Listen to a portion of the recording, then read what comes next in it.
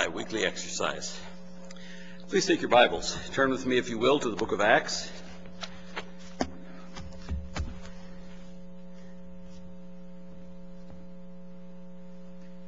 I thought for a moment I'd left my message back over in the office. As you know, that happened to me once. We're in Acts chapter 25.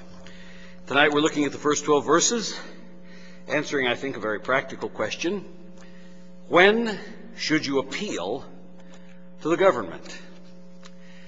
We may have to do that at some point, and it might not be too far in the future, when suddenly we'll find ourselves in the same situation that Paul found himself in, falsely accused, incarcerated, dwindling away years in prison, and finally he makes an appeal. Acts chapter 25, beginning in verse 1. Now when Festus was come into the province, after 3 days he ascended from Caesarea to Jerusalem. Then the high priest and the chief of the Jews informed him against Paul, and besought him, and desired favor against him, that he would send for him to Jerusalem, laying wait in the way to kill him. But Festus answered, that Paul should be kept at Caesarea, and that he himself would depart shortly thither. Let them therefore, said he, which among you are able, go down with me and accuse this man, if there be any wickedness in him. And when he had tarried among them more than 10 days, he went down to Caesarea, and the next day, sitting on the judgment seat, commanded Paul to be brought. And when he was come, the Jews which came down from Jerusalem stood round about, and laid many and grievous complaints against Paul, which they could not prove. While he answered for himself, neither against the law of the Jews, neither against the temple, nor yet against Caesar have I offended anything at all. But Festus, willing to do the Jews a pleasure, answered Paul, and said, wilt thou go up to Jerusalem, and there be judged of these things before me? Then said Paul, I stand at Caesar's judgment seat, where I ought to be judged. To the Jews have I done no wrong, as thou very well knowest. For if I be an offender, or have committed things worthy of death, I refuse not to die. But if there be none of these things whereof these accuse me, no man may deliver me unto them. I appeal unto Caesar. Then Festus, when he had conferred with the council, answered, hast thou appealed unto Caesar? Unto Caesar shalt thou go. Gracious Heavenly Father, we pray for your blessings on the going forth of your word tonight.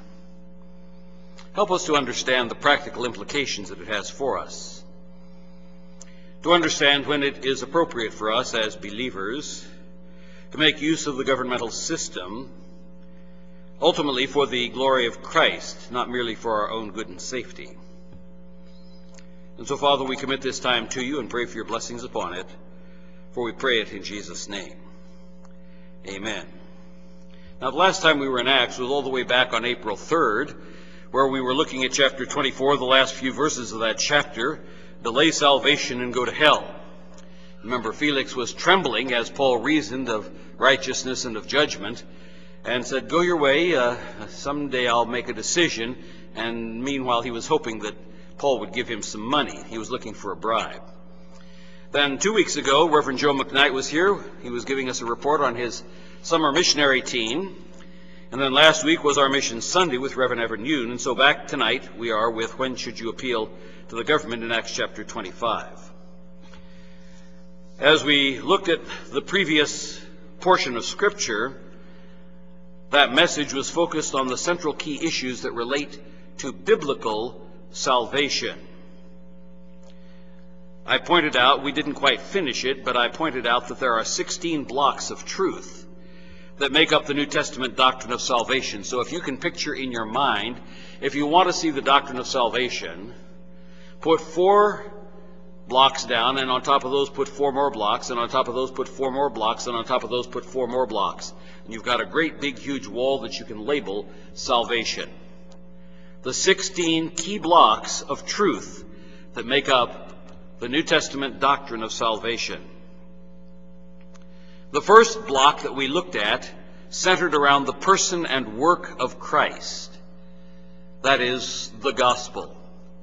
In a nutshell, of course, the gospel is contained in Romans chapter 1, verses 1 through 4, and 1 Corinthians chapter 15, verses 3 and 4. So if you want to know the gospel in a nutshell, it's there, but it deals with the person and work of Christ, who Jesus is and what he did.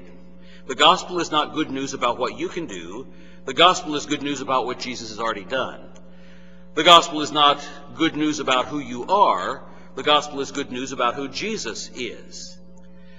When we trust Christ, we're giving a response to the gospel, but believing on Jesus is not the gospel. It's a response to the gospel.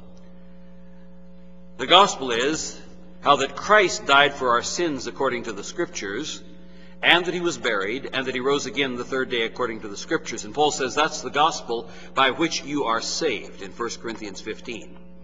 Then he takes one element of that and develops it throughout the rest of 1 Corinthians 15.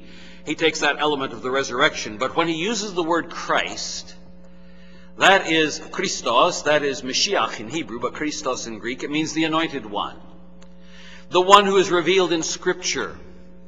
And the Christ who is revealed in Scripture has 2 parts to his person that are essential. Who Jesus is, he is both God and man, indissolubly joined throughout all of eternity, from the moment of the incarnation and on into the future as far as you can see. He's the God-man. The second thing relates to his work, and Paul gives us those elements both in Romans 1 and 1 Corinthians 15. He died for our sins according to the Scriptures. It's not a death that somebody makes up. It's not the torture stake of Jehovah's Witnesses or some other phantasm like that. He died on Calvary's cross because that was what was prophesied. And then the second half is he rose from the dead the third day according to the Scriptures. All the way back in the Old Testament, in the Psalms, for example, David had prophesied the resurrection of our Lord Jesus Christ. Thou wilt not leave my soul in hell, neither wilt thou suffer thine Holy One to see corruption. Isaiah 53 closes with the fact that he's going to see his seed. He's going to prolong his days. The pleasure of the Lord shall prosper in his hands. The Lord who died for our sins and was buried. The one who proves that his death is acceptable to the Father by rising from the dead. That's the good news, the gospel of our salvation. And so the first block of truth centered around the person and work of Christ. Salvation is found in Jesus, the Messiah, alone. The Jewish Messiah, who is a descendant of both Abraham and David. And we looked at lots of verses on that. His salvation results in forgiveness and cleansing from sin. His salvation is an eternal salvation. His salvation is tangible and visible because it changes lives. The salvation that Jesus brings is unique. There is no other way. And we saw that the salvation in Christ results in obedience to Christ.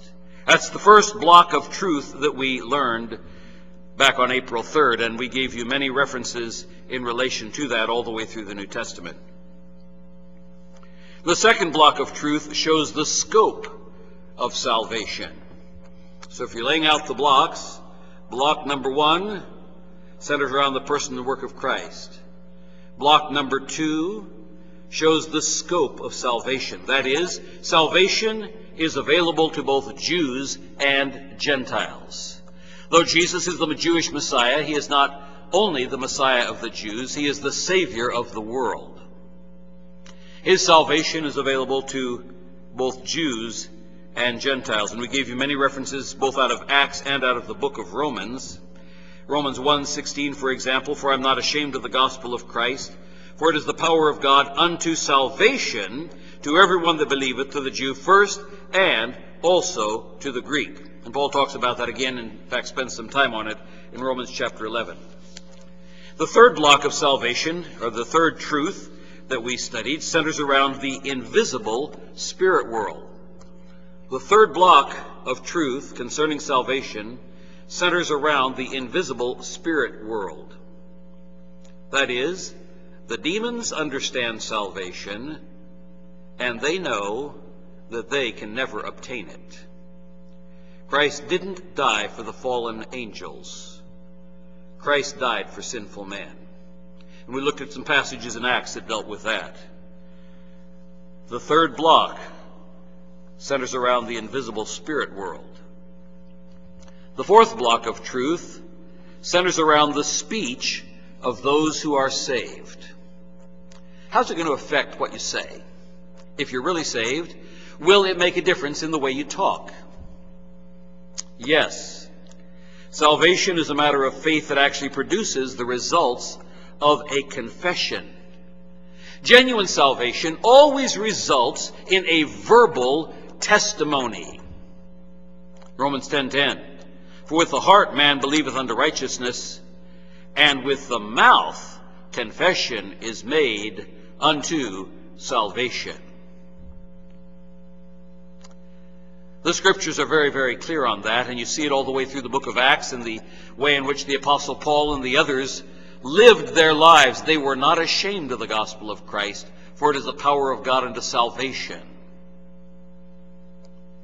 If you're saved, that fourth block of truth centers around the speech of those who are saved. The fifth block of truth regarding salvation is that it applies to the future as well as to the present. Salvation is not merely here and now. Salvation applies to the future as well as to the present. That is, salvation has eschatological application. Salvation deals with things to come as well as things in time present. For example, Romans 13:11, and now, knowing the time, that now is it high time to awake out of sleep, for now is our salvation nearer than when we believe. That's still a future event. Salvation encompasses not merely being saved from hell, so that when you die you go to heaven. Salvation also encompasses our resurrection. We are going to have our bodies raised from the grave, and that is coming yet in the future. There is eschatological application of the doctrine of salvation. Those who are asleep in Christ will rise, and then we who are alive and remain shall be caught up to meet them in the clouds, and so shall we evermore be with the Lord. Wherefore, comfort one another with these words. And we looked at many different passages in the future. Salvation also encompasses deliverance from the great tribulation. That's eschatological. 1 Thessalonians 5:9, for God hath not appointed us to wrath, but to obtain salvation by our Lord Jesus Christ. Salvation relates to the second coming of Christ. Hebrews 9:28, so Christ was once offered to bear the sins of many, and unto them that look for him shall he appear the second time without sin unto salvation. Sozo, the same word that's used in all of these passages. You see, there are many facets to and implications that stem from the cross. And some of those reach into the future, and some of those reach all the way into eternity. That's the basis for eternal security. The kind of salvation that God gives reaches all the way into eternity future, because we are kept by the power of God unto salvation, ready to be revealed in the last time. There are many other verses. We won't go over all of them. That was the fifth block. It's a magnificent block, that the truth regarding salvation applies to the future as well as to the present. The sixth block of truth concerning salvation is the insurmountable nature of salvation in times of trial. Let me say that again. The sixth block of truth concerning salvation is the insurmountable nature of salvation in times of trial. In other words, salvation has the practical application to the sufferings that we go through in this present time. That's one of the things that God guarantees to the believer. There is no trial, no test, no temptation that has ever overtaken you, but such as is common to man. But God is faithful, who will not suffer you to be tempted above that you are able, but will with the temptation make a way to escape, that ye may be able to bear it. Now, we're all at different levels of spiritual growth. There have been some giants in history that none of us will ever reach, even up to the navel of those giants. And you know what? They had greater tests than you and I will face. But God never allows a test that he would have given to one of them to come up to you and me. I'm a midget.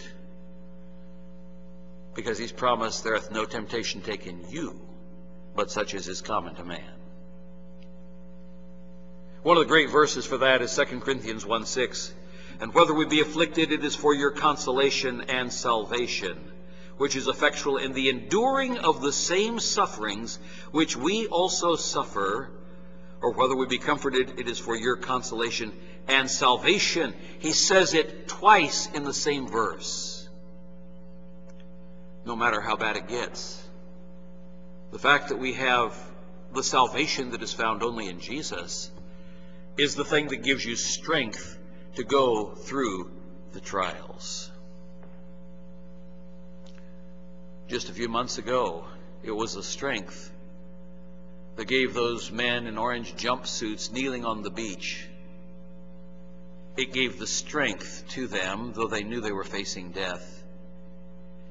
It gave the strength to them to kneel as their captors stood behind them with drawn knives, and not one of them denied his faith in Jesus. And so their throats were slit and their blood was mingled with the tide. That's genuine salvation.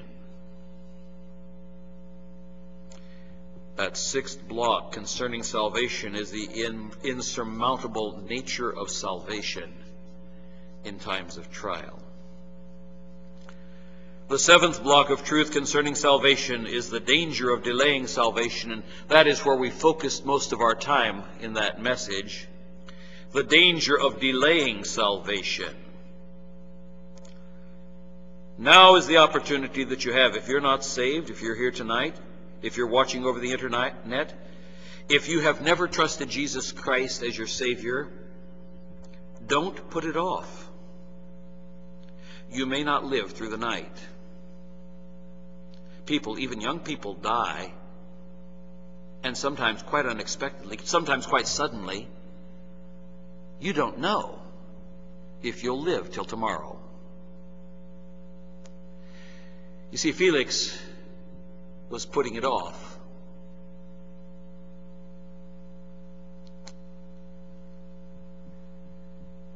And Felix is in hell. 2 Corinthians 6:2. For he saith, I have heard thee in a time accepted, and in the day of salvation have I succored thee. Come for our help. That's what succored means. Behold, now is the accepted time. Behold, now is the day of salvation. Don't wait for tomorrow. It may not come for you. The eighth block of truth concerning salvation is a warning to watch out for counterfeit salvation. Where God provides an original, where God provides a genuine, Satan always provides a knockoff, an imitation. And it's a very shoddy imitation when you compare it with the reality. You know, all the time, there are counterfeiters of various expensive goods. There are counterfeiters of Rolex watches. They're not really Rolex, but they sure look like it. There are counterfeiters of Gucci purses. They're not really Gucci purses, but they look like it. There are counterfeiters of $20 bills. They look like it, but they're really not like it. And as soon as they're detected, you go to the bank and you take a stack of bills and one of them is a fake 20. You know what? Not only will the teller not give you credit in your account for $20, they will take that $20 out and they will save it for the FBI to investigate. and so you're $20 short. You're the one that got ripped off. The bank's not going to get ripped off. But you know, a counterfeit salvation is far more dangerous than a counterfeit $20 bill. With that, you merely lose a few bucks. But with a counterfeit salvation, you lose eternity. Yes, there are counterfeit salvations. Now, some of them look pretty good. Some of them look like it really made you feel sorry. Some of those counterfeit salvations look like, you know, you really feel bad about the sin that you did, but it didn't go far enough. 2 Corinthians 7:10. For godly sorrow worketh repentance to salvation, not to be repented of. But here's the counterfeit. But the sorrow of the world worketh death. It's a life and death choice, folks. Godly sorrow works repentance, not to be repented of. What is repentance? You know the word, metanoia. We've talked about it before. It's a word that means you've been going east, and suddenly to repent means you turn around 180 degrees. You don't just turn off course 5 degrees. You turn around 180 degrees, and you go the opposite direction. Genuine repentance results in life change. The sorrow of the world doesn't result in life change. You're sorry that you got caught. You're sorry, so maybe you'll change your ways just a little bit, just so that you can get out from under the scrutiny of the person who has pointed out your problem. They don't want to call it sin, they call it a problem. But godly sorrow works repentance. That's a changed life. You know, you hear me talk a lot about that, but that's because it's all over the Scripture. A godly sorrow works repentance, not to be repented of. That is, you turn around, go 180 degrees, and you never flop back the other way. Not to be repented of. You don't say, well, I guess I really should go back to that old way of life. I really guess I should go back to that horrible sin that I was involved in. No, it works repentance not to be repented of. Make sure you have genuine salvation and not the counterfeit. The ninth block of truth concerning salvation is that it includes multiple workings of the Holy Spirit in the life of the believer. I've given you in the past the 39 different works of the Holy Spirit that are listed in Scripture. 39 of them. I doubt seriously if any of you could come up tonight and give me all 39 of the works of the Holy Spirit that accompany salvation.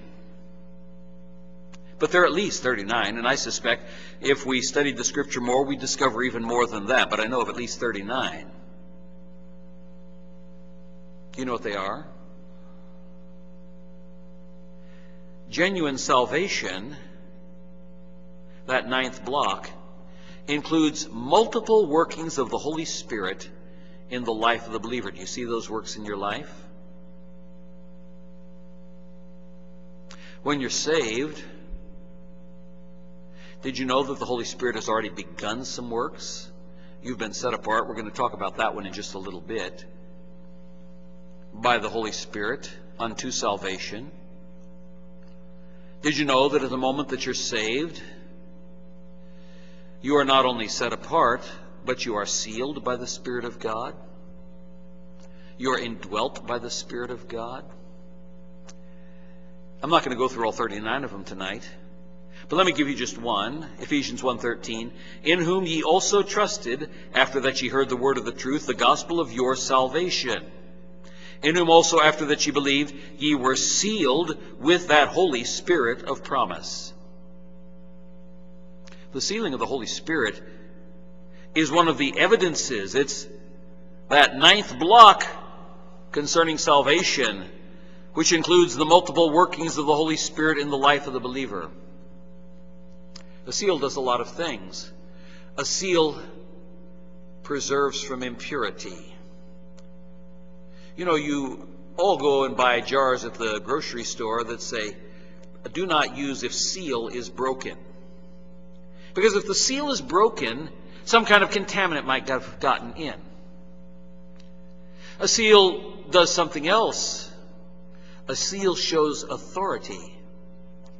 What was it that the Jews requested of Pilate at the grave of our Lord Jesus Christ? They wanted the governor's seal on it, because anybody who broke the seal of the governor had committed a crime that was worthy of death. A seal guarantees authenticity.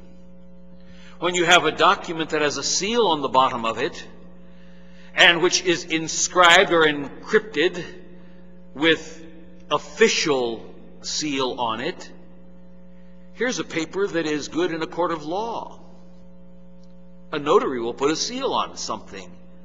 It's not a real big deal, but it is a seal that authenticates a piece of paper to show that an individual has either sworn an oath or affirmed to the truth of what's in that document. That's what the Holy Spirit does at the moment of salvation. One of the many things. The earnest of the Holy Spirit. You get that at the moment of salvation. The earnest, the arrabon. That's the word that today is used in Greece to refer to an engagement ring. The Holy Spirit is given to us as an earnest, as it were an engagement ring waiting for the bridegroom to come for his bride. And in biblical thought, not in modern culture where girls give rings back to guys when the guy decides to break up and he says, I want my ring back because it cost me, well, I bought it at the bubblegum machine, but I still like it. Well, there are guys sort of like that. Not very good. It cost me some money. I want it back. No. An arrabon was given that said, if I don't come through with the wedding, you can keep the ring. Jesus has given us as the arrabon of our wedding feast with the Lamb. He has given us the Holy Spirit as our arrabon. If he doesn't come through with the wedding feast of the Lamb, we can keep the Holy Spirit. That's the word that's used. 39 things that relate to the Holy Spirit and his connection to that 9th block of truth concerning salvation. The 10th block of truth concerning salvation that we looked at was victory. Salvation is essential if we want to win in the spiritual warfare. There are many people who are trying to win the spiritual warfare by being good. Many people who are trying to go through life just doing good stuff and thinking that's going to get them into heaven. It's the good works concept of salvation. But they lose all the time. Now, they want to admit it, but they catch themselves lying, or other people catch them lying. Or they catch themselves lusting, or they catch themselves cheating or stealing, and, well, it wasn't very big, it was just a pen. By the way, I've had a lot of pens disappear over here out of that little container. Did you know that's stealing? Because I asked you to put them back so that people would have them available to take notes. We think that little things are not important. But God says little things are a manifestation of our character. What we really are inside.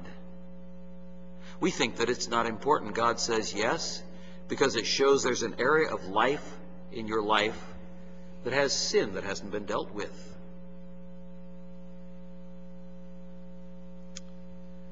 That was the 11th or 10th block of truth. Salvation and victory.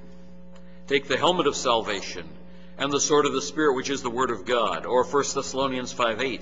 But let us who are of the day be sober, putting on the breastplate of faith and of love, and for an helmet, the hope of salvation. That guards your head. The 11th block of truth concerning salvation is that genuine salvation always results in works of righteousness in the life of the believer. Are you building that wall of salvation? Are you seeing what is tied together in Scripture with the doctrine of salvation? 11th block. Genuine salvation always results in works of righteousness in the life of the believer. Hebrews 6:9, but beloved, we are persuaded better things of you, and things that accompany salvation, though thus we speak. Or Philippians 2:12, wherefore, my beloved, as you have always obeyed, not in my presence only, but now much more in my absence, obeyed. Work out your own salvation. That's the outworking of salvation with fear and trembling.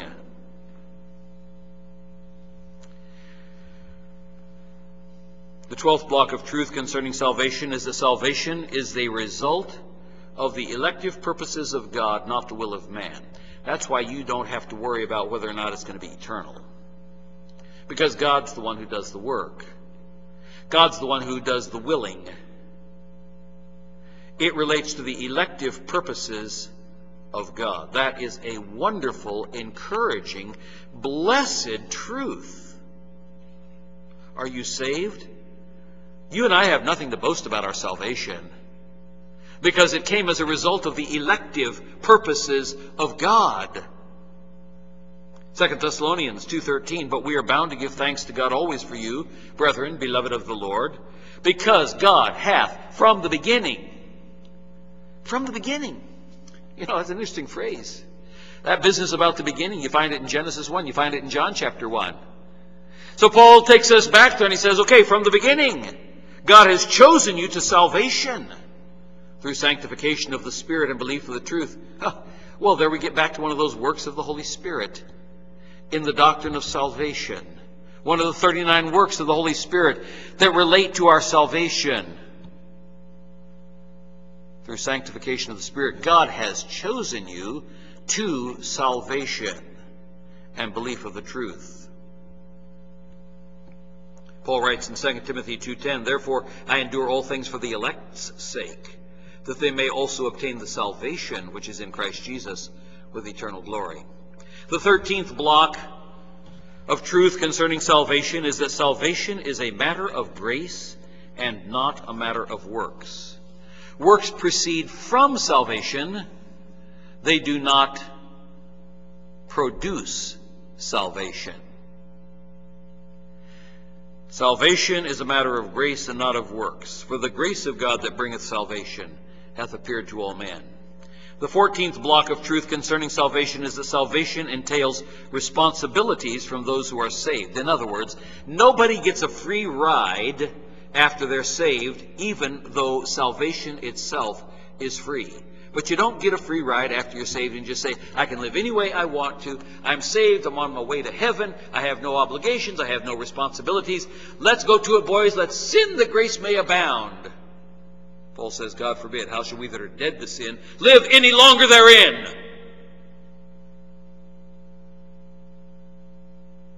Salvation is by grace through faith. And that not of yourselves. It's the gift of God, not of works, lest any man should boast. But the next verse, don't forget it.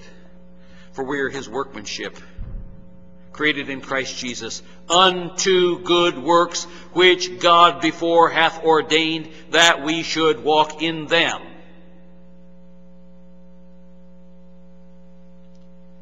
If you're saved, that means that you don't have to think up your own good works. God has previously foreordained the good works specifically that you will walk in. Do you see it in your life? That's why Paul says, examine yourselves to see whether or not you be reprobate or whether or not you be in the faith. If you don't see any productivity in your life, it may mean that you are reprobate. You're faking it. You're trying to appear the same as all the other Christians. You're saying the right things with your mouth, but your life has not been changed. Your people, it's all over the Scripture. Every one of these things ties together. The 14th block concerning the truth of salvation is that salvation entails responsibilities from those who are saved. Nobody gets a free ride after salvation.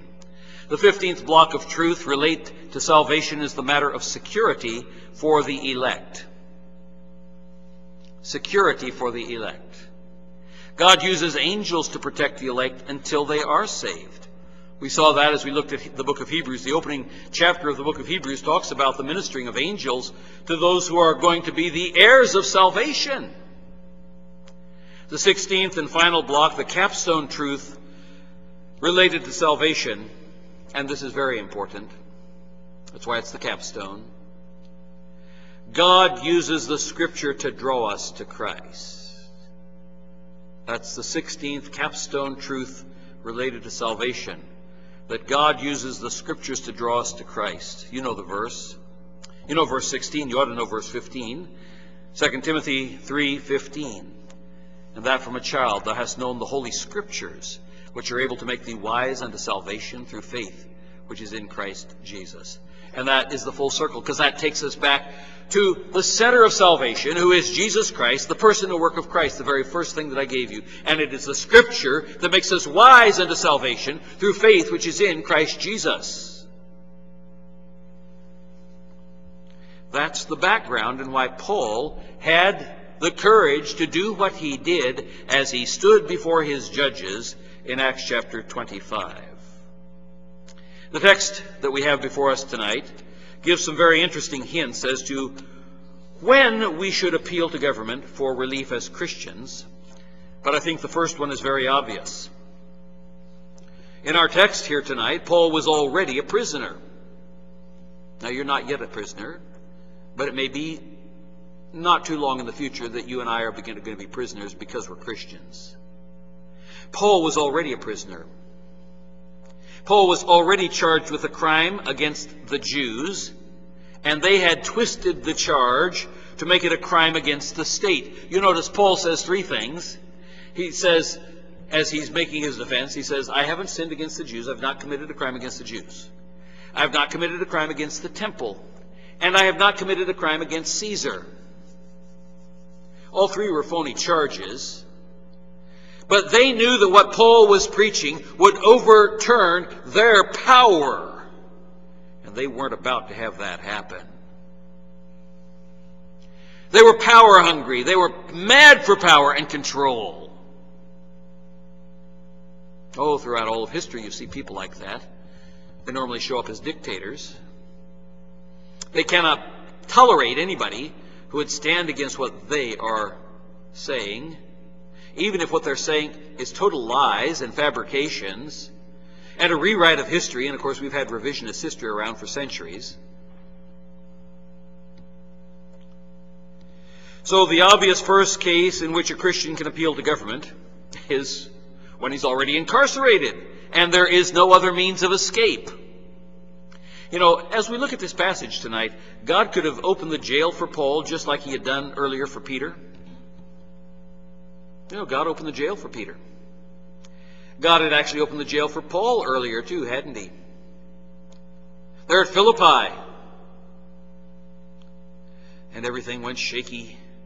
And the stones began to fall. And the doors popped open. And all the chains fell off of all of the prisoners. You know something? Paul didn't walk out then.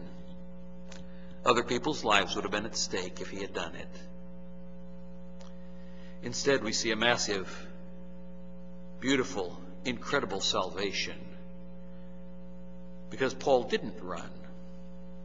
God could have done that again here for Paul. God doesn't always work the same way every time. Did you know that? God does different things at different times, even in the lives of the same people. God could have opened the jail for Paul, but he chose not to do so. And you know, it's rather interesting. I mean, maybe Paul was praying for that, we don't know. But Paul had been incarcerated for a long time. He'd been incarcerated for several years by the time we get to this point. You and I would say, wow, that means he was just sitting, spinning his wheels. No, he was not just spinning his wheels. He was witnessing to a very important key man. A man that God was giving incredible number of opportunities to. But a man who kept rejecting salvation. You know, God doesn't always do that with everybody. He did it with Pharaoh. We've been studying that in the morning messages. He gave Pharaoh 10 opportunities, very clear opportunities, to repent. And Pharaoh would not. Perhaps there's someone listening to this message out in the audience here or out on the internet that God has given many opportunities and many years of contact with a particular Christian who has been faithful in sharing the good news of Christ with you. And you keep putting it off. Pharaoh lost his firstborn son and then lost his own life as the chariots followed Israel into the Red Sea. Don't put it off. God may have given you a lot of time. It's not because God is weak. It's because God is merciful. Paul had been incarcerated for several years at that point. The rationale in this situation is, and here is the first reason for appealing to government, unjust jail time is hindering the spread of the gospel. That's what was taking place, and God finally said, okay, it's time. You've had all the chance you're going to get. Felix and Festus. Festus didn't get as long as Felix did. But there's the hindrance of the spread of the gospel, and God had said that he was going to take Paul and send him to Rome. You know, this is obviously not an issue if you're not incarcerated already. However, it may be an issue if you have a court-ordered TRO, or temporary restraining order. You know, Christians have those kinds of things put against them all the time. Those who have stood on the sidewalk outside of abortion clinics, and then they get the bubble zone treatment. They can't be within a certain number of yards of the abortion clinic. They get thrown off the sidewalk, or they get arrested even if they're in a public forum. Some of them have actually been hurt and beaten up by police. It may be an issue if you have a temporary restraining order that's hindering the spread of the gospel. For example, that's one of the reasons that groups like the Alliance Defending Freedom take free speech cases for Christians who are prohibited from witnessing when pagans have the free speech rights in the same areas such as the public forum of sidewalks or public parks. That's why that group that I'm part of takes those cases, because you cannot treat Christians as second-class citizens. Now it's getting where some of the courts don't care. Just like we have a case here where there's a court that doesn't care. Even though they get a different judge, it's still the same old, same old. The second obvious case in which a Christian can appeal to government is when there is a higher court that can render an ultimate decision not based on local politics. You'll know a lot of stuff that happens because you've got local politics going on, and people are trying to play games and stop something locally so that they can keep their own power and authority. That's what's going on here. Felix and Festus, and to an extent both Herod and Bernice, were controlled by a self-serving desire of the local judges to avoid trouble and to save face. The third reason that we see in the text in which a Christian can appeal to government is when there is a shift in power and outside forces reinstate their charges. A shift in power is going on here. There's movement in the government. You know, folks, we're facing some movement in the government. Are you aware of that? Just a few months away from now, there's going to be some shifts in power. There might also, if things get out of hand, be martial law, and no matter who wins an election, if martial law is declared, the same person will still be in power. And martial law means a crackdown with military and police force. And you know who throughout history has been considered the troublemakers? Christians and Jews. You say it couldn't happen here. Oh, yes, it could.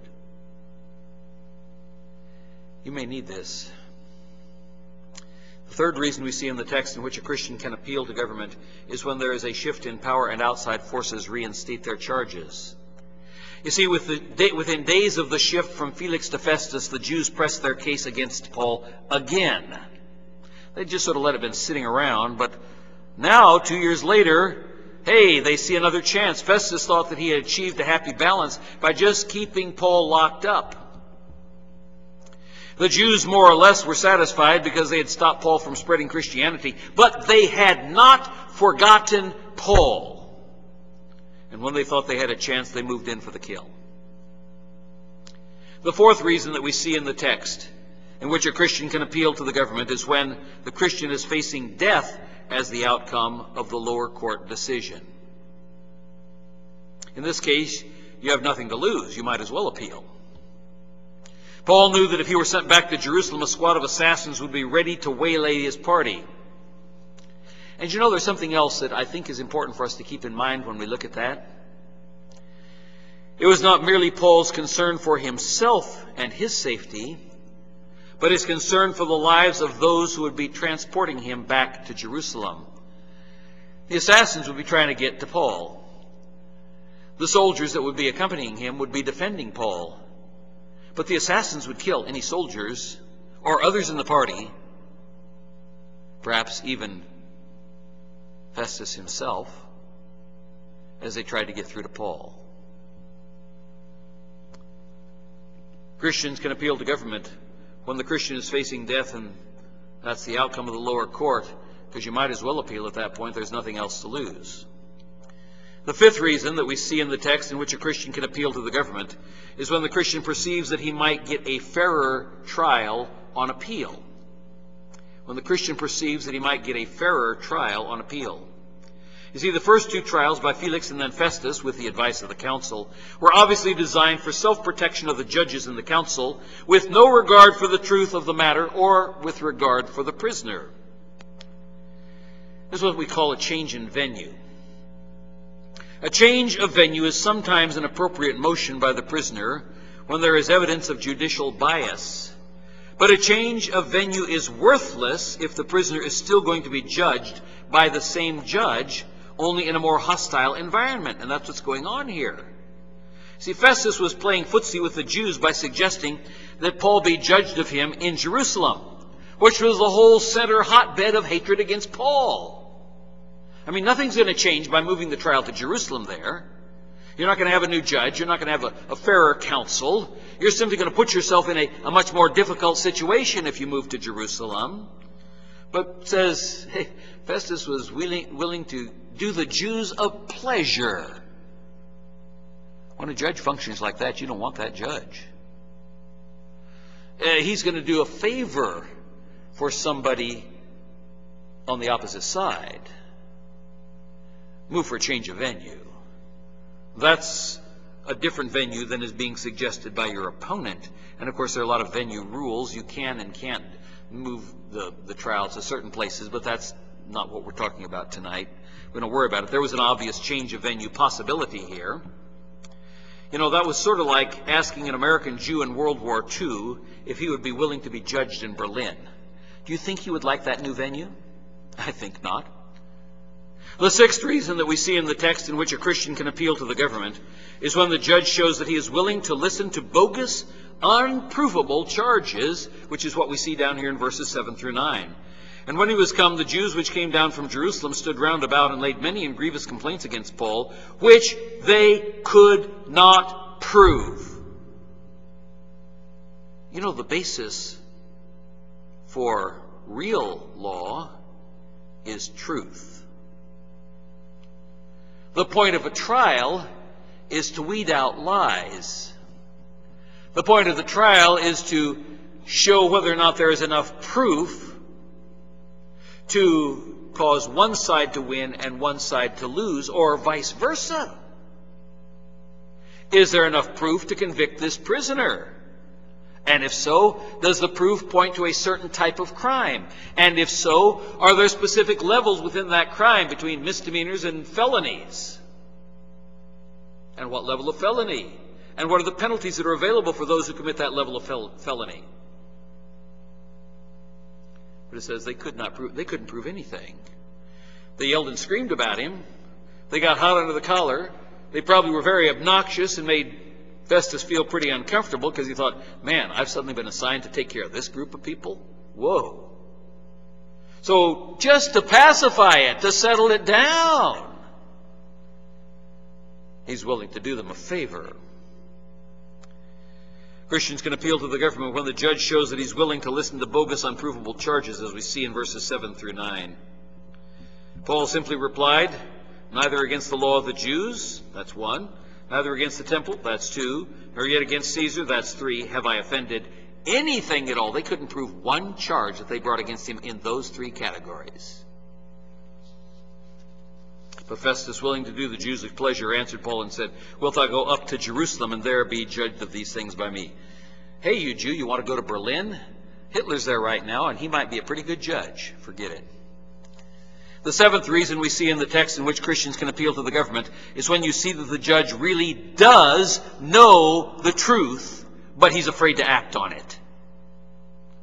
When you see that the judge really does know the truth, but he's afraid to act on it.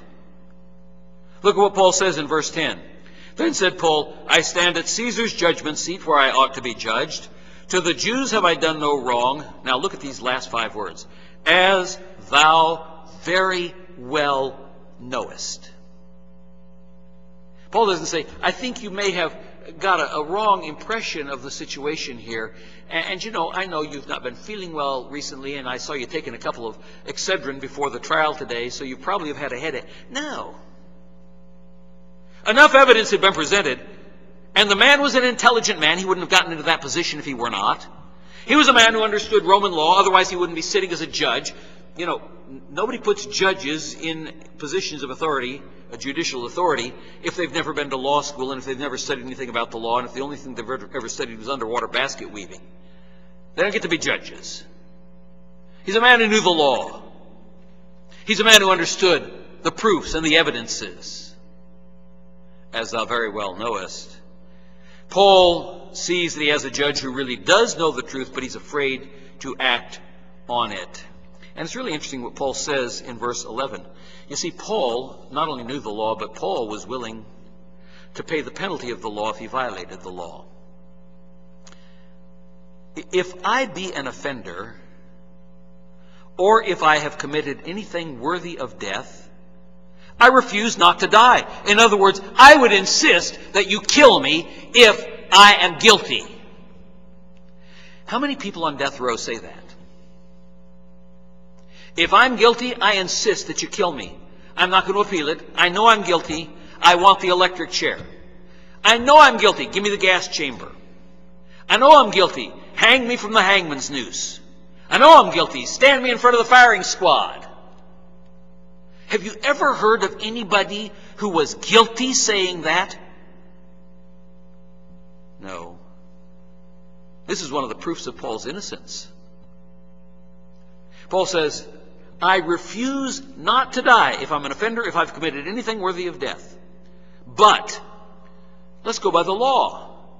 If there be none of these things whereof these accuse me, no man may deliver me unto them. It's a kangaroo court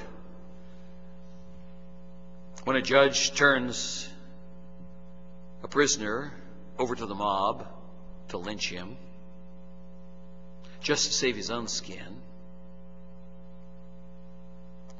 The 8th and final reason that we draw from the text in which a Christian can appeal to the government is when the legal right to do so is already a provision of the law that cannot be blocked by the illegal actions of the plaintiff, the prosecutor, or the judge. Paul knew his rights as a Roman citizen. And he knew that he had that right, and neither the plaintiff, that's the Jews, nor the prosecutor, that's the ones they hired against him like Tertullus, or the judge, either Felix or Festus, none of them had the right under law to block that provision of the law. No man may deliver me unto them. I appeal unto Caesar. Then Festus, when he had conferred with the council, they probably said, you know, that's probably the best idea that's come up all day. I mean, you know, we've had Paul here for the last couple of years, and they sort of sat silent, because the council had been around, you know. Everything was sort of cool, but you know, now we got the problem again. We can get rid of this problem entirely simply by moving Paul out. Let's get rid of him, we get rid of the problem. That wasn't the right thing to do. That wasn't the fair thing to do. That wasn't the just thing to do. That wasn't the legal thing to do. But if we can just get rid of him, then everything will be back to cool. we can wishy-washy our way along. Just get rid of him. Just get rid of him. Just get rid of him. Shove him out, shove him out, shove him out. I mean, it takes months to get to Rome. And then, it's going to take a time. Caesar's busy, He'll have to sit there in Rome for a long time. It'll be years before his case comes up. And meanwhile, we can take care of the other little diddly things. But, this seems to be the hot issue right now. This is a big potato. Let's get rid of this one, and then we can breathe a sigh of relief. How often has that happened in history? It happens all the time, folks. All over the globe. Just sort of shove the problem far enough away where the people who are screaming and yelling settle down.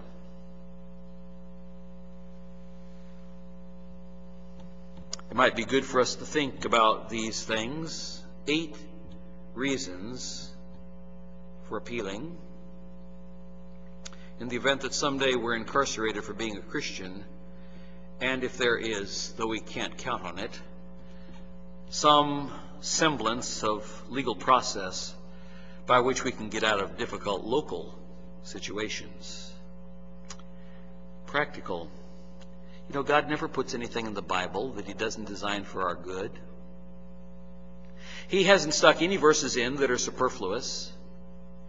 He hasn't put in any portions of narrative that have no practical application for Christians today. It would be wise for us to think about the things that we've just read. Our gracious Heavenly Father, once again we thank You for the privilege of being here tonight. We thank You for Your word, for its very practical application, especially in times of distress for Christians. We've never really experienced that in this country, but the Christians in Europe have experienced it. They fled the continent. They came to America. They established religious freedom. They understood what suffering and persecution meant. Those who have lived in Roman Catholic countries know about the inquisitions that have happened there and the many Christians who've been put to death. Those who are in communist and Muslim countries know not merely the pressure, but also the threat of death that hangs over each one of their doors.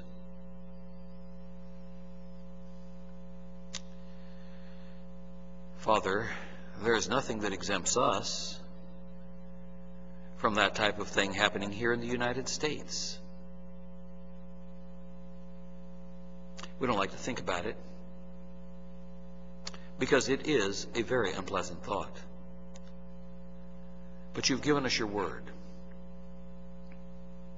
You've told us things that have happened, and things that, because the world is a sinful world, will still continue to happen. We pray that from this lesson tonight, it will not return unto You void, but that it will accomplish that which You please, and that it will prosper in the thing whereto You have sent it. For we pray these things in Jesus' name. Amen. Our closing hymn for tonight is hymn number 499.